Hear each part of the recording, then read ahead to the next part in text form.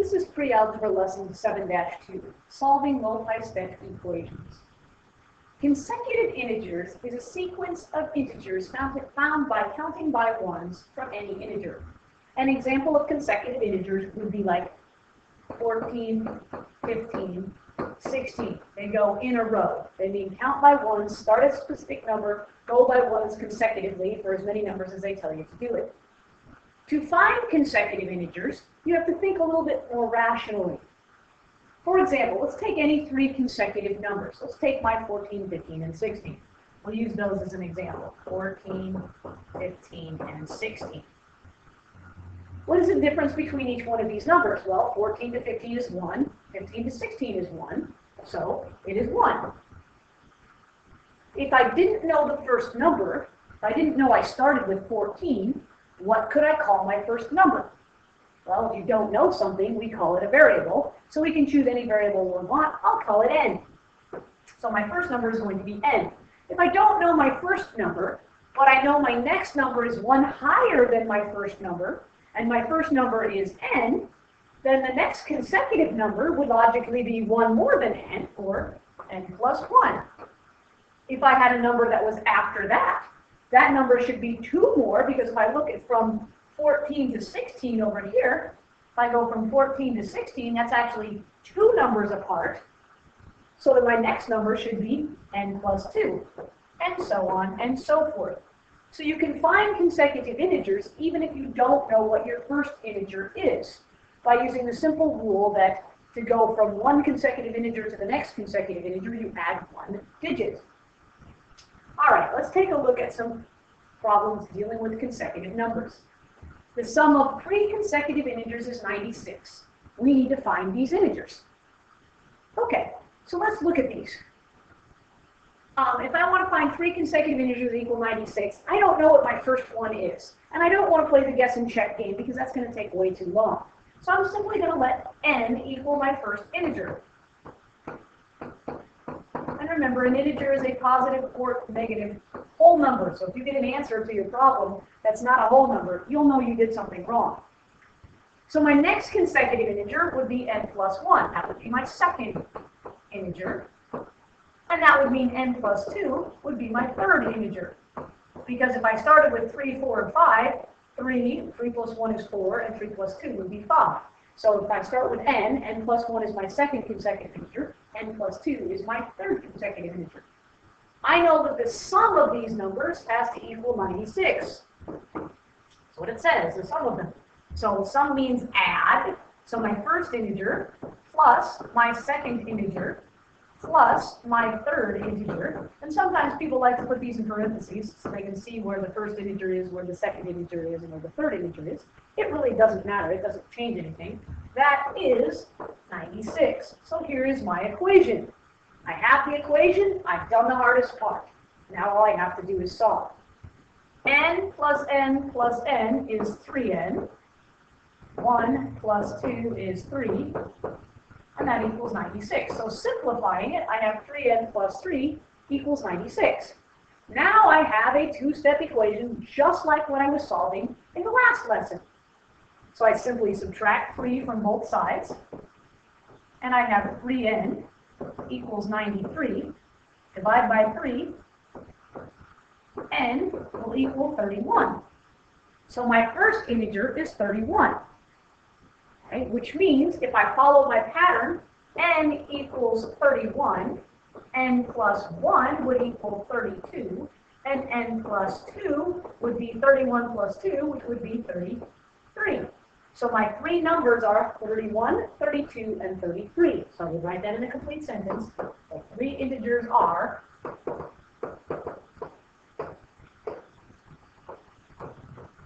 31, 32, and 33. That's not too bad. Let's take a look at another one. Now we're going to find 4 consecutive integers. 4 consecutive integers with a sum of 358. So 4 consecutive integers just means I need to go a little bit further when I do my defining of my variables. Okay, so we're looking for consecutive integers.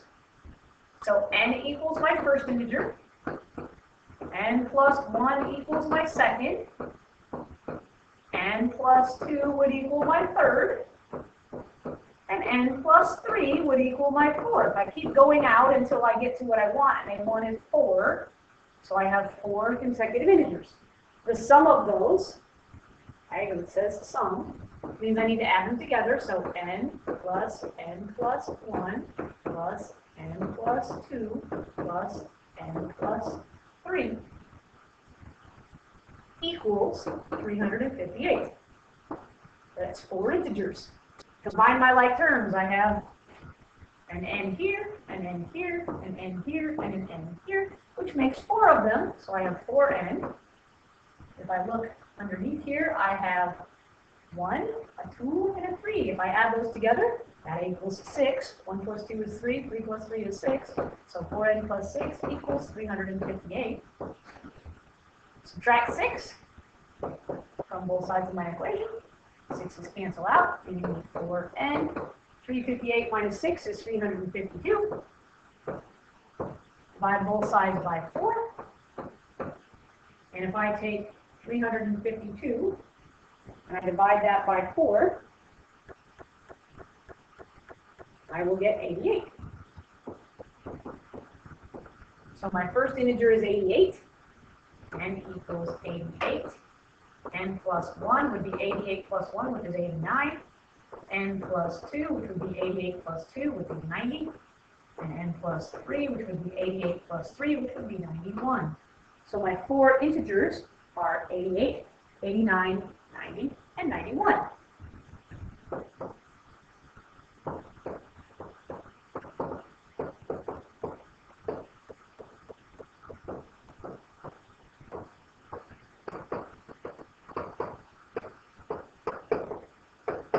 Have your answer. And of course, we could check that to make sure. If you added 88 plus 89 plus 90 plus 91, they should equal 358. And if you do that, they do indeed equal 358. Now, let's look at a different problem. It says find 2 consecutive even integers. Now, there's a difference between even integers and odd integers. So let's take a look at something for a moment. Before, when we had consecutive integers, right, by consecutive integers, like 14, 15, and 16, there was always one number between them. Now, let's just take even numbers. Let's take the numbers 2, 4, and 6. Those are consecutive even numbers. They come in a row, consecutively. The difference between 2 and 4 is 2. The difference between 4 and 6 is 2. So, even numbers have 2 digits between them. So if I don't know what the first digit is, I can call it n, which means the next consecutive digit would be n plus 2, and then n plus 4, and then n plus 6. Okay? So consecutive integers have a difference of 1 between each integer. Consecutive even integers have a difference of 2 between each integer. So if I'm going to solve this problem, if it says find 2 consecutive even integers with a sum of 66, let n equal my first even. You have to start with an even number in order for this to work. You can't start with an odd number and add 2. If you start with an odd number and add 2, it will stay odd. So if n is my first even integer, then n plus 2 is my second even. I only need 2 of them because that's all it said. Find 2 consecutive even integers with a sum of 66. So n plus 2 has to equal 66. 2n plus 2 equals 66. Now I have a basic 2-step equation. Subtract 2. 2n equals 64. Divide by 2. N equals 32. So if n equals 32, n plus 2 would be 32 plus 2, which would be 34. And 32 plus 34 does indeed equal 66. So my 2 integers are 32 and 34.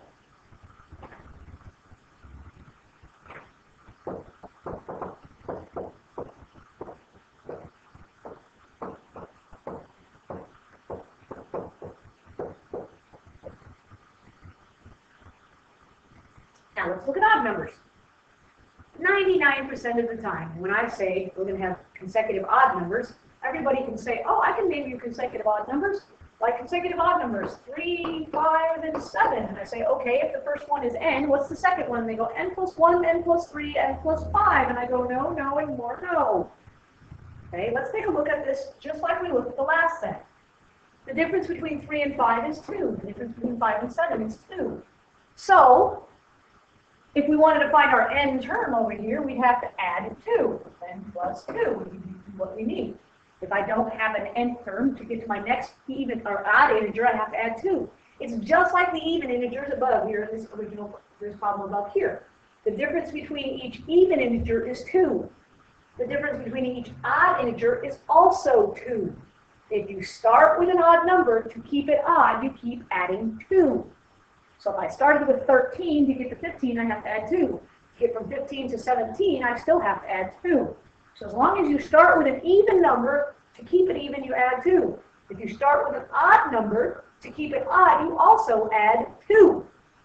So you're either adding 1 to get consecutive integers, or you're adding 2 to get consecutive odd or consecutive even integers. So here I need 3 consecutive odd integers. So I'm going to let n equal my first odd, which means n plus 2 equals my second odd, and n plus 4 equals my third odd. And if I needed a fourth odd, I'd go n plus 6. If I needed a fifth odd, I'd go n plus 8, and so on and so forth. So if I need 3 consecutive odd integers with a sum of 117, so if I add them together, n plus 2 plus n plus 4 equals 117. And I have n, and n, so that's 3n, 3n, 2 and 4 makes 6, so 3n plus 6 equals 117. To solve this equation, undo addition and subtraction first, so we'll subtract the 6. And we get 3n equals 111. And if we take 111 and divide it by 3, we're going to get n equals 37. So n plus 2, n equals 37. N plus 2 is 37 plus 2, which is 39. And n plus 4 is 37 plus 4, which is 41. So my 3 odd integers are 37, 39, and 41.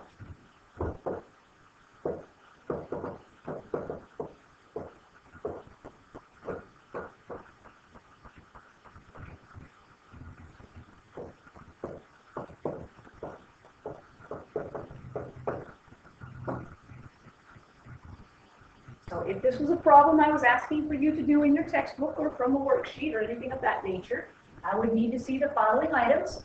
I would need to see all your variables defined. I would need to see your equation. Obviously, I'd need to see your work. And then I would need to see your answer in a complete sentence.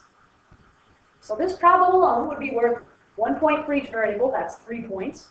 1 point for the equation, that's your 4th point. And 3 points for the answer, that's 3 more points. That's 7 points for one problem. So be sure you are thorough and give me everything I asked for.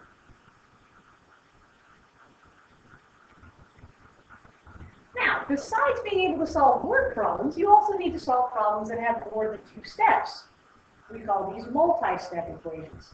Multi-step equations, you just need to solve very similarly to 2-step equations. You just have to pay attention to things like distributive property. If they have a parentheses and a number outside the parentheses, you need to use that distributive property before you undo any addition or subtraction. So use the distributive property if it's necessary. You want to combine any like terms, which means if you have 2 sets of numbers that you need to combine, kind of like we did with the word problems, because we were combining like terms. N plus n plus n became 3n. That was called combining like terms. 2 plus 1 became 3. And then you undo your addition or subtraction, and you undo your multiplication or division. So let's take a look at a couple of here. We're going to solve 2 parentheses 5x minus 3 equals 14. So, first thing I'm going to do distribute, because I have a parenthesis there and I need to distribute. So I need to make sure I distribute this 2 all the way through. Make sure you pay attention to your sign. We've used the distributive property probably quite a bit since chapter 2, so we need to be familiar with it. 2 times 5x is 10x. 2 times negative 3 is negative 6, and that equals 14. All you do is distribute the 2 times the 5x and the 2 times the negative 3. Sign goes with number. If it's more helpful for you to do this plus a negative that way so you don't forget your negative sign, I highly encourage you to do that. So 10x minus 6 equals 14. Add 6 to both sides. 10x will equal 20. Divide by 10. X equals 2. Not too hard. And of course we can check it. We solved it, we plugged it into the original equation. 2 times 5 times 2 minus 3 is supposed to equal 14. 2 times 10 minus 3 is supposed to equal 14. 10 minus 3 is 7. 2 times 7 does indeed equal 14, so it checks. You can always check your equations, and it's highly encouraged to do so. Problem number 2 says 38 equals negative 3 parentheses 4y plus 2 plus y. Again, we see a parenthesis, so we know we need to distribute. But be careful, we're distributing a negative 3 here. We need to do a negative 3 times the 4y and a negative 3 times the positive 2. So the 38 stays because we're not doing anything with it yet. Negative 3 times positive 4y is negative 12y. Negative 3 times positive 2 is negative 6. And then we're going to add a y to that. Now, we have to combine like terms now before we add or subtract things. I have 2 like terms. I have a negative 12y and a positive y. They're on the same side of the equation. Here's my equation. That's the dividing line between my equation. They're both on the right side of the equation, so I need to just combine like terms here. So I have 38 will equal negative 12y plus y is negative 11y minus 6. Now I have an ordinary 2-step equation. Add 6 to both sides of the equation, so I'll add 6 to the right side. I'll add 6 to the left side of the equation. These 6's cancel out. 38 plus 6 is 44. 44 equals negative 11y. I need to solve for positive y, not negative y, so I will divide by negative 11. 44 divided by a negative 11 is negative 4. So y equals negative 4. Simple several-step equation. You just have to be very careful with your negative signs, and don't get into the trap of looking at this positive y right here and thinking you have to subtract it from both sides of the equation, because you don't. These are on the same side of the equation, so you need to combine them first. Always be looking for like terms before you go to adding and subtracting from both sides. And that is all there is for solving multi-step equations.